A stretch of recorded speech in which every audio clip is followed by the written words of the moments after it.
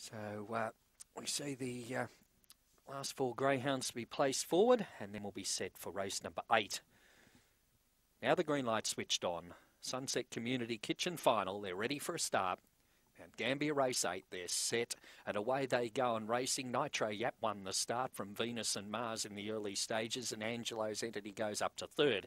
Into the back they head, Nitro Yap, Venus and Mars. Venus and Mars takes over now. Into second placing Angelo's Entity, Nitro Yap third. Then came in behind them Cadillac Prince, a gap back then Permit Granted. Then came Compton Peggy, Local Brew back at the rear, Midnight Daisy off the back. Venus and Mars in front, trying hard. Angelo's Entity the outside, Venus and Mars kicking. Angelo's Entity, oh, this is close. Maybe Venus and Mars just from Angelo's Entity, who made a lunge on the line.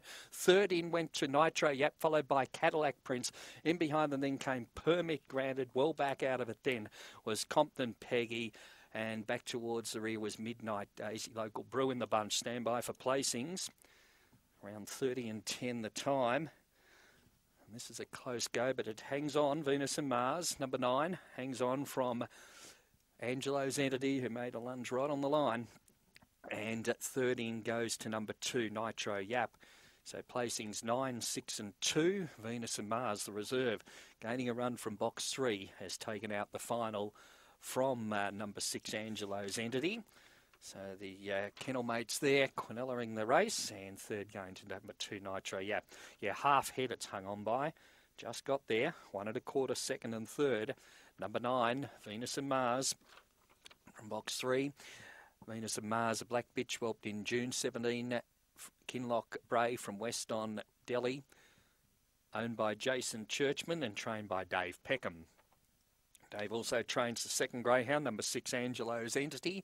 Third into number 2, Nitro Yap for Benjamin Bors, and officially fourth, number 5, Cadillac Prince.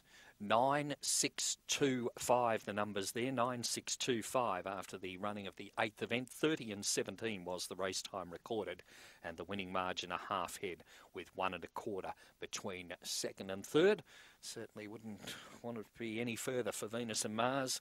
Angelo's Entity was picking it up, but the post was too close. Venus and Mars just hangs on to defeat Angelo's Entity. Nitro Yap third, half head 1 1/4.